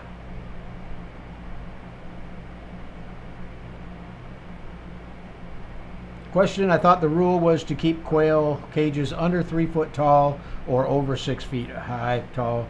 That's what my prior research said. What's your thoughts on cage height? I'd say keep it under 12, 16, maybe 14 for like jumbos. Keep it under about 12 is nice, and over 6 foot. 3, I think you're asking, depending on what your roof material is, at 3 feet, 2-3 feet, you're going to ask for some potential issues if they get flush. Yeah. Here's the thing, though, on that. I don't think it really matters because I've had birds. My cages, my wire cages are 12 inches in the front, 10 inches in the back, and my hatching time cages, I think, are 10 inches. and I've had birds break their necks in both them cages. So if they get spooked and they jump up high enough, they're going to break their neck. Yeah. I've never had the issues out in my aviary, but that's 6 foot tall. So James says hit the like button. Yeah, you guys can do that. Got 86 likes already. Any dislikes this week? Nope, don't see any. Yeah. Wait until the haters come in, Terry. It's a matter of time, especially on this topic. Yeah. Amanda says, question for the giveaways. Is that just for the people that donate? No, actually it's not. It's for anyone. And the people that donate are donating for the kids. I don't take any money for the channel itself or for me. The donation is just to buy incubators for the kids giveaway. Would black soldier fly be considered a treat, or could it be used as added protein? Both. They're very high in protein. Angel says, you guys are anything but boring. I've loved tonight's topic and all the education I've gained this evening. Cool. We like that. Mark's the smart one. Yeah, right. John Graves says, Northern Arizona for me. Shirley says, any great quail books you can recommend? I don't know of any, to be honest with you. Mark, you know of any? Mine comes out. Mine should come out next week. There you go. He'll post it on his channel. GIS Herp says, could possibly ferment feed to raise protein level a touch from what I've read. Huh, I didn't know that fermenting feed would raise the protein, but if it does, I guess you could do that. I haven't actually. I thought that increased bacteria. It does. Good bacteria. Yeah, not the protein necessarily, but yeah, that's what I don't know if it raises protein or not. I don't believe it does. It's been a while since I've actually fermented feed for my birds. I need to get back into it because I did notice that when I was fermenting feed, I was going through a lot less feed than when I was just feeding dry. Yeah. But I think that's because they're taking in a lot more water, so they don't eat as much. Christopher says, I'm in Georgia, and the hot days I cut up cold cucumber or yellow squash and give it to the birds. They really seem to enjoy a cold treat on a hot day. Yep, I do the same. And watermelon. Mine love watermelon. Lennon's in the house. Says, hello, everyone. Enjoying the cooler breeze this evening here in Alabama. I wish I could say that. Angel says, I butchered chickens with my 18-month-old in the carrier and my 5-year-old present through the entire thing. Yeah, I don't think the 18-month-old would mind. 5-month-old or 5-year-old. Yeah, that's good for them. Good time for them to learn. Essentially, Kimberly says, my 7-year-old will be joining 4-H soon. He needs to know these things. I agree. Georgette says, my 10-year-old granddaughter always wants to help, but her rabbit and quail. I don't know where we were going with that one, but yeah, good for a 10-year-old to get out there and help you. Dan Nicholson says, hi all, how often do you feed the quail, or is our feed 24/7? 24/7. Absolutely. Alita says, before we purchased our eggs, I had my children watching all kinds of YouTube videos and came across one for processing. We had the talk, and now they're excited. Good. Good for them. Bird Dog Quail Farm. Oh, they're talking to somebody else. Big Quail says, hello from Massachusetts. Hey, my neighbor. Oh, that's right. You're up there in northeast. Account.loading error says, off topic for the day, I've been having real low hatch rates, 20% over many batches in several incubators. Having trouble keeping the humidity over 15%. Could this lead to later development pre-pip deaths? That is kind of low on the humidity. I would like to almost double that, around 30 to 35%. Yeah, I agree. 30%, low 30s for quail is ideal. Yeah, it almost sounds to me like they're pre-pipping. Next time, open up an egg, one that died in the egg, and look at the membrane between the chick and the air sac or the air cell, and see if he actually internally pipped. Because what might be happening is he's actually suffocating inside the egg. But usually that happens from too high of humidity, not from too low. Yeah, I would definitely bump the humidity up for incubation, though, 30 to 35%. Where are they that it's so dry like that? I don't know. Didn't say. Georgette says, my 10-year-old granddaughter always wants to help butcher a rabbit and is learning about quail. Okay, that makes sense. Dirty South Home says, this question, what is the minimum distance you would separate male and female enclosures to avoid aggression? Well, mine are outside. They're out of sight and out of earshot, so. Mine are all together. And my males, I'm in stacked cages, so, and I've got a few, so if they're not seeing the ones in their immediate above or below, but they're seeing them in the next cage, so. Right. Are you having issues with male on male aggression? Not really. There is some, but not a great amount. They get tagged, they get a chance, and then they call. So yeah. Living for Jesus says hello. I'm afraid I'm late. Not a problem. Glad you could join us. Christian says good afternoon from West Texas. Susan says, what can I feed quail to keep the smell down?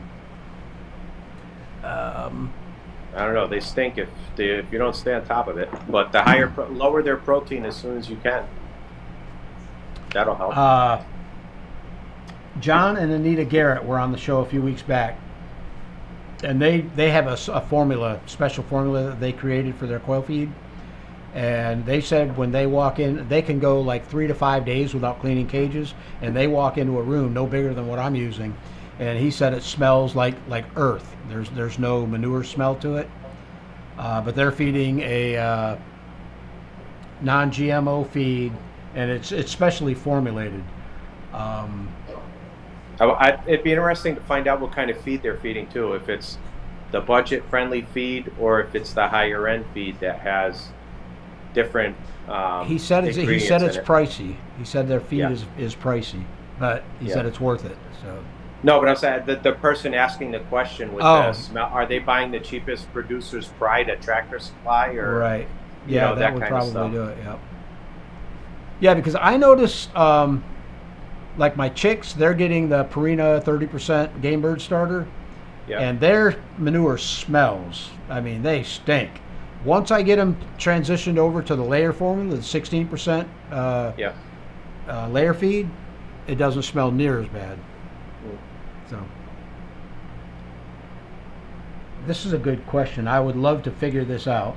Hazy Bees Honey says, any pointers on deboning quail? Is it similar to chickens? Have you ever done it, Mark? No.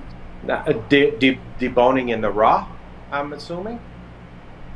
Deboning, like in its raw form? Yeah, when you're butchering, yeah. I know who does that. Well, he's not really deboning. He's debreasting. He takes only the breast, and that's Chris from Slightly Redneck. But somebody, who was it? I think it's a little Asian woman. She shows how to debone quail, and it didn't. I mean, to me, it looked like more work than it was worth. But she did it pretty quick, And it was a nice flat piece of meat. If you're going to debone the legs, that would be the only other thing. What are you going to?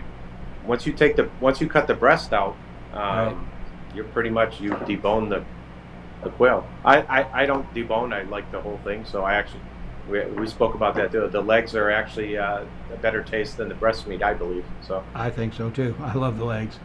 James says CO2 is a panic gas. Nitrogen, they just fall down. There you go.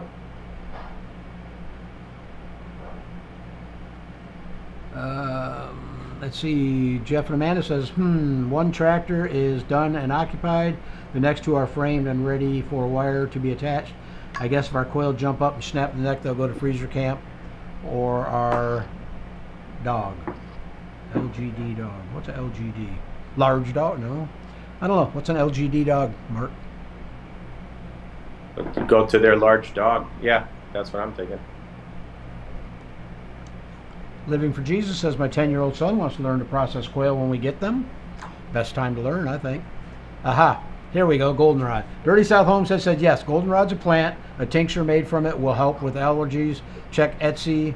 It's goldenrod infused into a high proof alcohol. There you go, Mark. High proof alcohol. Account.loading error says, animal lab tech here. CO2 is considered inhumane in the lab industry. When you hold your breath, the feeling of suffocating is actually due to excess CO2. CO is humane but dangerous to work with. Okay. Don't know anything about it. Yeah, I don't really have any interest in doing any of that. So, right. Good explanation of it. Living for Jesus says, for allergies, equal parts raw apple cider vinegar with the mother in it and local raw honey. Take 2 tablespoons or 2 every morning and evening. There you go, Mark. I don't have allergy issues. So. The local honey I do have, and that goes in. I do have that on English muffins, but no apple cider vinegar for me. Sorry. Clinton says, Mark, try Jägermeister instead of Landshark. LOL. Oh, good Lord, I can't do that. I can't talk to him. Can we block that individual, Terry? Can we block him? Yeah, we'll get rid of him. Details knows. I'll take that phone number for pigeons. Thanks, buddy. The only thing is, he's in Florida. He does not ship. So if you're not around here, it's probably not going to do you a whole lot of good. Don says, I'm using 28% game bird starter, but it's in a 40-pound bag, $17.99. They don't offer 50-pound bag, no choice. Still, your 40-pound bag of game bird starter is like $5 cheaper than what I'm paying for a 40-pound bag.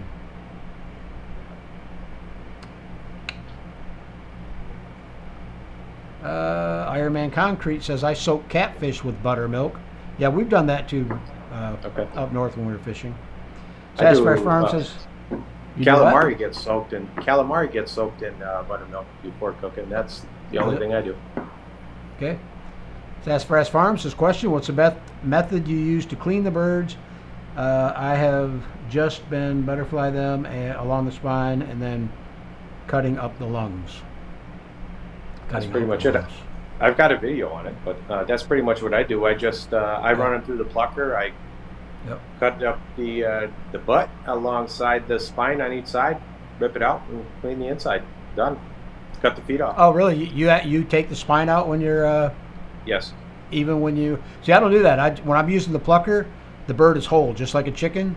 I use one of those spoons with a slot in the middle and clean the guts out. And it works pretty good. I mean, I haven't had no problems with it. Really? Yeah. Yeah. No, it works good. You really got to be aggressive when you go into it, but you know it brings everything out.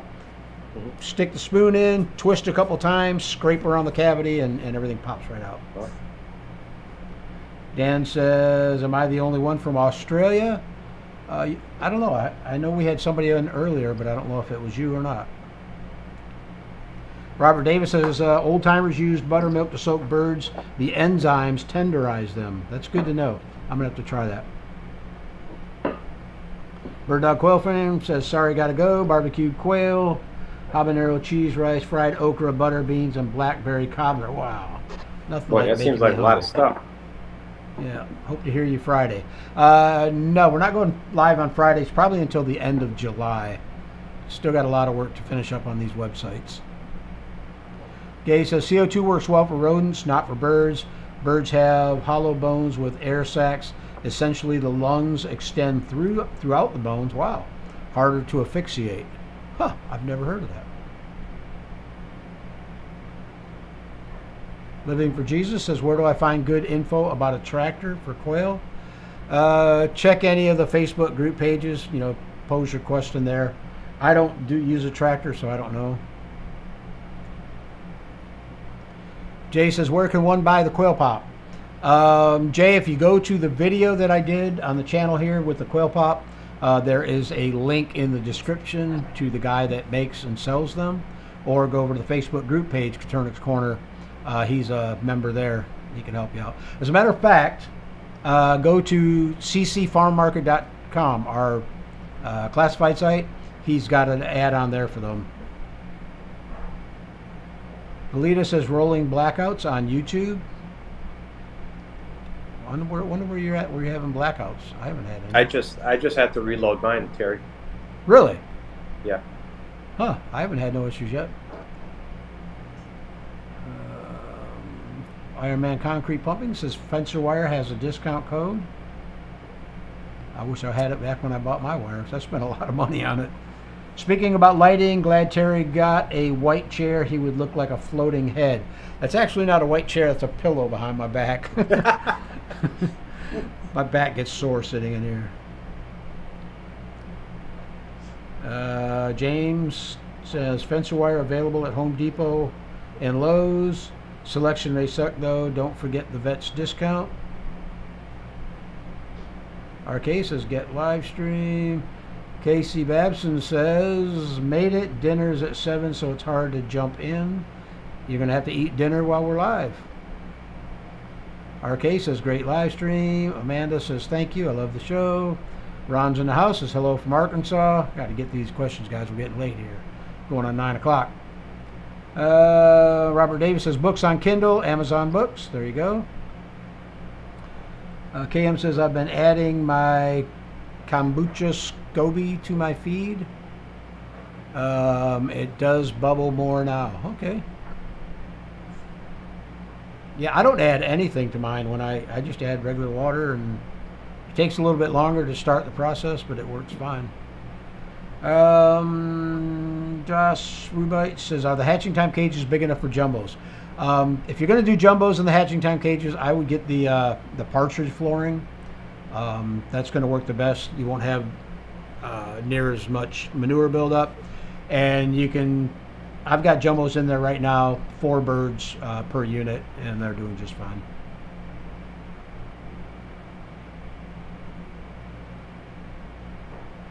Jay says fermented feed makes nutrients more bioavailable. It does not increase the percentage of protein percentage. Okay. Chris says yes, the hatching time cages are, just make sure you order them. Ask for the jumbo quail floor. Okay, I think I just said that. Misty says, question, how do I keep ants out of hutches and feed? You have any issues with ants, Mark? No, I don't. I would spray the perimeter with something, or put a granular down. If you spray the perimeter, I would think you'd be fine. I don't have any issues with them in the barn. GoPro Arizona says, hey guys, from hot Phoenix, Arizona. Saw the video title and thought I'd share a funny dispatch method. We have cage jumbos and free range jumbos. Once in a while, my Mastiff get an early dinner when a dumb quail jumps into the dog side of the yard. It's nice because I don't have to do any butchering, and it weeds out the quail. No more survival instinct. Doug says that chicken without a head lived. We're not sure how they took it around to the fairs, but it was a true story. Huh. Jeannie says, thanks for hosting this. I had no idea about the thoracic compression. This may be my preferred method for dispatch, followed by decapitation. Our quail eggs are going into the incubator in 5 days. Congratulations. Good luck on the hatch. LGD is livestock guardian dog. Okay.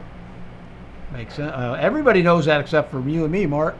I guess so. And I've got one too, Terry. Well, he's a mutt, but he's part Right. Pyrenees, so. Let's see. Everybody says the same thing about the dog. Jenny says, I'm new to quail, so I haven't seen it yet. With this bumblefoot disease, you have to cull the bird, but can't eat it. Can you feed it to animals, or just got to discard? No, I've actually butchered birds that had bumblefoot, and never had an issue with it. But just like I say, it is an infection, so try to keep it away from the meat if you can. Bird Dog Quail Farm says Homestead Harvest, I believe, makes the feed for Kansas City quail. Okay, I think we were talking about Anita Garrett of AJ Farms, and I think Homestead Harvest is the feed they use, isn't it? Did you watch that one, Mark? If I remember correctly, that was the name. Correct. Yep. Homestead Harvest. Yep. Details Nail says I'm in Holiday, Florida. Okay, there you go. Might have to make a trip down to Fort Myers. Crib Quail says hello everyone. Sorry for being late. There was a bit of a storm here. There's the website address for the classifieds. Shelly says, you guys, I learned a lot of stuff I didn't want to know, but definitely needed to know. Thank you so much. Absolutely. Iron Man Concrete Pumping says 10 off. Oh, 10% off of the thing. All right, guys, I think we're pretty much done. I'm just going to look for questions. Yeah, we're pretty much done. So, cool. Dave says, and what gauge wire is the best? I think the stuff I'm using is 14 gauge, if I'm not mistaken. 16 and 14. Yeah. You start running into 19, you're getting really... yeah, it's pretty thin. Yeah, Too 16 and 14. Okay, cool.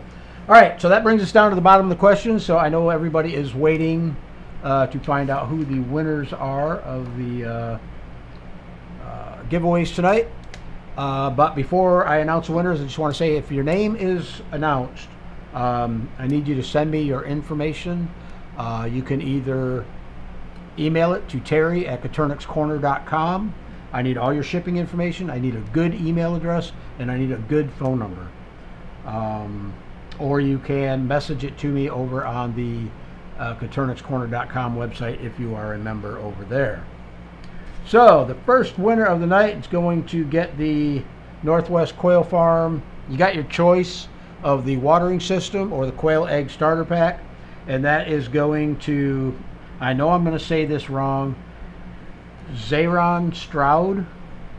It's Zehron Stroud. Oh, and everybody that won, you are going to get a message from me notifying that you won. The winner of the $50 Hatching Time gift certificate is going to Casey Babson. Casey, same with you. Shipping information.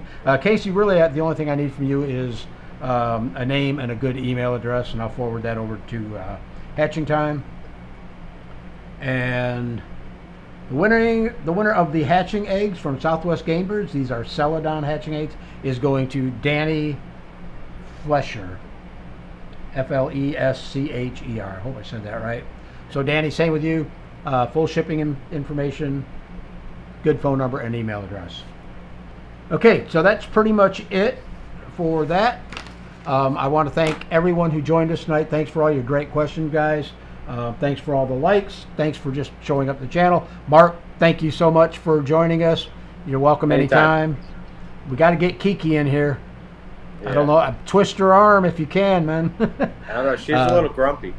Yeah, I know, but we'll get her next time. My moderators, thank you very much. Anna, Amber, appreciate both of you guys being in here. Next week, don't forget, Tuesday, we are going to be announcing the winner of the Coturnix Kids Project. So if you have your kid entered, we don't have anything that's going to be considered like tonight, so it won't be it won't be anything you got to worry about your kids watching. So have your kids in there. We will be announcing the winner next week, Tuesday, and the following week on the 12th, Chris Carnes is going to be here from Slightly Redneck. So again, guys, thank you very much. I appreciate it, and we'll see y'all next Tuesday.